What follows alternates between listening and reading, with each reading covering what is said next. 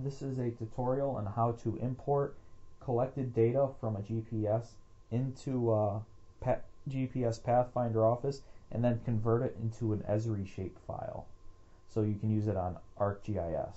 The first thing is to open up GPS Pathfinder, and you need to go ahead and sync your GPS with your computer by using ActiveSync. You just do that by plugging it in using the USB cord. Once in here, just click OK on that. We're going to go to Utilities and click on Data Transfer. There's also another option you can do for data transfer. It's this button right here to the side. Brings you to the same place. Now we are receiving data from the GPS, so we're going to keep it on this tab. And we're going to come over here to where they add, and we're going to choose Data File. And this is going to let us choose what data we want to take from the GPS and bring to Pathfinder. We're just going to use Sample for this exercise. And then we're going to transfer all. And as you can see, it's been successful, so we're just going to close out of this. Now, it's been added to Pathfinder, but it's not a shapefile. It's an SSF file. So what we have to do is we have to convert that into shapefiles.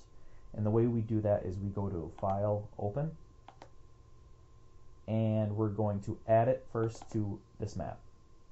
And this is all the data that we have.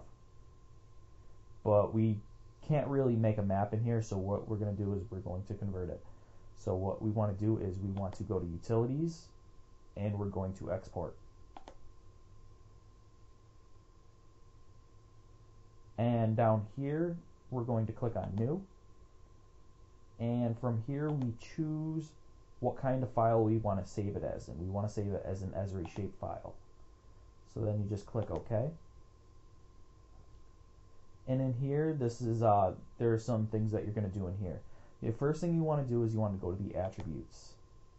Now what this is doing is from your data dictionaries that you may have created or someone else may have created and you used, this asks what data you want to be associated with the shapefile.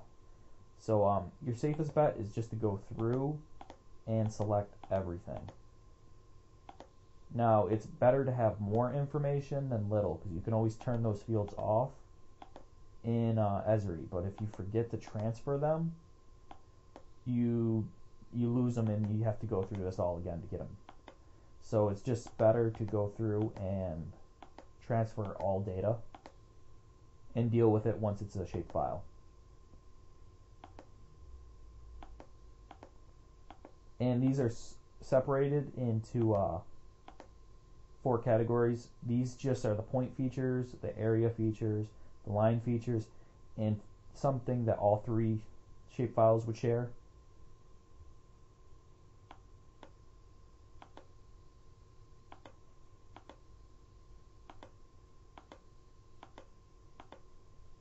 Okay. Now what we want to do is we want to come up to here where it says position filter, and we want to make sure this uncorrected is checked. Now once that's been done, what this does, it allows any data point to be transferred over. It doesn't have to be verified through another program. So then you just click OK. And then you come up to here and you click OK again. Actually, make sure you put it somewhere where you can save it and find it. So I'm going to save it to the desktop.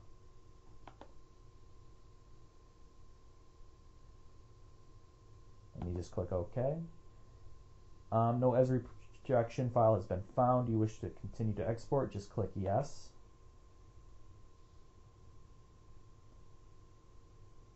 And as you can see, everything was exported. So we can close that. We can minimize now. We can open up our ARC map.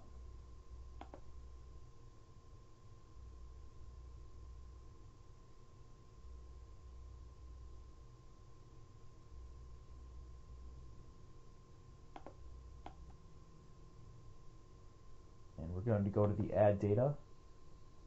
We're going to go up to where we saved it.